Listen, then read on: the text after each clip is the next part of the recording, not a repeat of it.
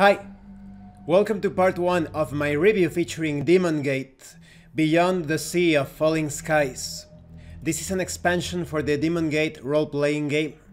If you haven't seen my other reviews featuring this apocalyptic demonic fantasy role-playing game, please check out the playlist in the description below. This expansion features 60 new key abilities and more rules for martial arts. You have new weapons and armor designed in the far reaches of Mian Wu. This is a new section of the campaign setting, so this expansion includes a new map as well, character classes, new species, and many other things. Let's start talking about the quality of the PDF. When it comes to my criticisms, I did spot a few typos, and some of the images look slightly blurry or pixelated if you zoom in too much. And when it comes to this blurb or information text, it would look much better, in my opinion, if you were to raise the text just a bit so that it's a bit more centered. That way the J of the Just Keep the Fires High at the bottom wouldn't look too like it clashes with the circular border. But that's just my opinion. Now let's talk about the good things of the quality. The graphic design in general is excellent. The book is well organized and written. Everything is well explained. That is, despite those few typos, there won't be any obstacles when understanding the content. The illustrations are appropriate for the theme. So overall the quality is good despite those criticisms. And although the book has a hyperlinked table of contents, some bookmarks would also work great. Now let's talk about the contents. First, you have an introduction to what this expansion is. This book expands the world of Demon Gate. It is the third atlas composed of the far eastern realms of the world of Koth. The first is the northwest map found in the core rulebook. The second is in the expansion, the Tortured South. The map given in this expansion is the third out of 4 maps.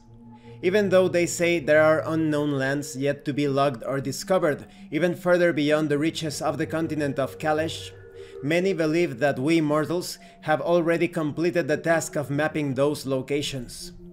In the setting of Demon Gate, there are many untold stories about creation. There are many untruths and many assumptions about what happened or how all life came to be where it is now.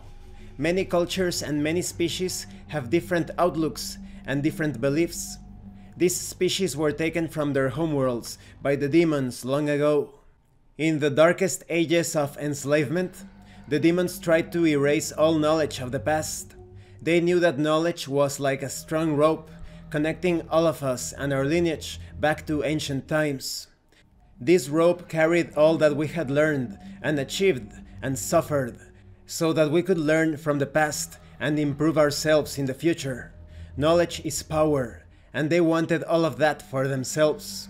Even though they did not completely succeed in cutting the rope and erasing every piece of literature and history thanks to the struggles of many heroes, they did an unholy amount of damage.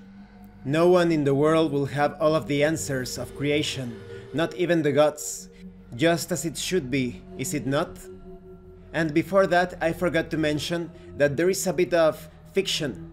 To avoid spoilers, this is basically a fragment of text explaining the ponderings of a warrior in his final hour, perhaps his finest hour. He is thinking about life, death, honor, and sacrifice, and it sets the stage for this particular expansion, which has a strong Oriental warrior theme to it. Let's talk about the chronicles of the northeastern world. One of the oldest records ever found in the northeastern realms was written upon clay tablets kept by the Oni, a species that is known to be half-demon in origin, created by the dark gods themselves, or so it is said. In the year 2510 of the 5th era, there is a record of the Oni amassing an army of great power under the rule of Yo-Raum-Hul, the hunter of prophets. There are entries in an old text called Thel Durameth Ol-Gille, which in Urohu, the demon tongue, means the blood of the soul forge. The text suggests that Yo-Raum was one of the first of the 5 Oni to have ever been successfully created by the demons during their renovation of the 9 Hells. The book mentions something called a soul forge, where they would attempt to craft mortal beings and endeavor to duplicate what the divine plane conceives quite naturally. They continued this foul activity, striving to create souls to fit the gates and make the demons more powerful. Every soul that worships them, every prayer that utters their name, makes them stronger. The Vataji were the first to be created to design a pure race of Cambion beings, winged and beautiful. The dark science and twisted blood magic did not work in the way Vaal had intended. The mutations continued to create multiple tribes of failures to the Dark Lord. Although angered by these incessant disappointments, he would still use them for a purpose. It was in the lands now known as Gael that the race called the Oni would be cast, and foretold to rule this part of the world through steel, blood, and spell. Some would say the Oni were created in the likes of one of Vaal's demon lords, the first Carnage. They could have easily come from the Forgotten Worlds, just like the giant Nephilim in the 6th era. Some beings were even brought from other planes of existence, not just the primordial realm. The Age of Thrall was a time filled with oppression. It was an era that would be cursed by enslavement and the mutations of flesh and spirit. There is another legend surrounding the creation of the Oni and the race that now inhabits the country called Kalesh.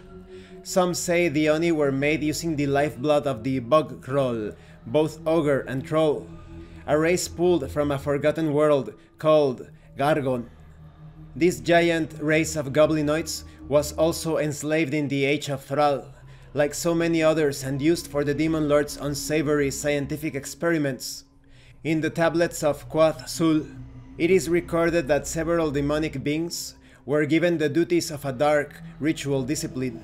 These groups were called the Brood Covens, a team composed of demonic entities capable of horrific scientific research and experimentation in the matter of mortal mutations and reconstruction. A blood alchemist, an ossificator, and what were known as flesh architects were bound by demonic laws and meant to serve as brood covens. The ossificator would build abominations by mutating and splicing genes. They required the reconstruction of bone and the abhorrent leeching of blood magic to create some of the most fearsome hunters the world would ever see. Taking the lives of elite slaves, the vile demon god Quath Sul and his brood covens shaped several new subspecies throughout the years. Perhaps it is impossible now to track the records back of what was created in this world and what came to be from the Forgotten Worlds. Some creatures would gain in numbers quickly, while some withered and died off. Not all of the creations lived very long, but some still exist to this day. It is believed the Oni may be one of them. They were used to take over the country of Mian Wu. The Order of Sion and other religious orders like them attempted to burn all knowledge of the old worlds in their attempt to craft their own truths. In this terrible act, much knowledge was lost, sadly for all time. And this is just a small fragment of the lore contained in this expansion. This concludes this part of the review. In the next part of the review, we are going to go deeper into the lore of Beyond the Sea of Falling Skies.